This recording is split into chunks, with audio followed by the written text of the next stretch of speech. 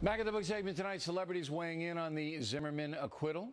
Now, I know some of you don't care, but the truth is that famous people do have some influence among less informed Americans. I decided today that until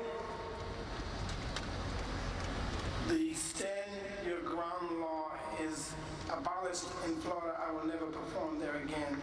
I'll send this one out as a letter back home. Justice for my mom. You defend yourself if something is coming at you. So now, when I look at my son, what do I say to him? Because apparently everything I will be teaching him gets thrown out the window because you could be killed for that. If George Zimmerman had the right to defend himself, don't Trayvon Martin, who was just going home, had a right to defend himself? I don't see how the trial. Oh man, they did a slick thing, boy. They turned this thing around. All right, here now to put those comments into perspective, if possible, Juliet Huddy.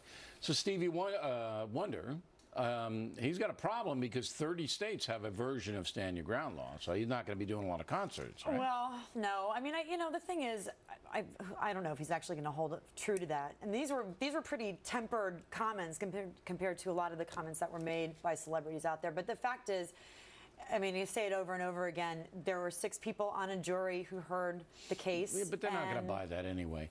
Bruce Springsteen, he's over in Europe. I mean, the argument that a lot of these celebrities are making is that justice failed. And the fact is that there, again, 6 people who heard, it wasn't a case, the race was not on trial. The trial was about whether or not he was guilty of manslaughter. But if it's not the verdict they wanted, then justice failed. So Springsteen's over in Europe, so he sends a song back to the Trayvon Martin family. And then Harvey, he does a talk show, right? Steve Harvey and Sherry Shepherd, they're talk show people. On the View. Now, I don't really mind them saying what they're saying. I don't mind them. They have a right to their opinion.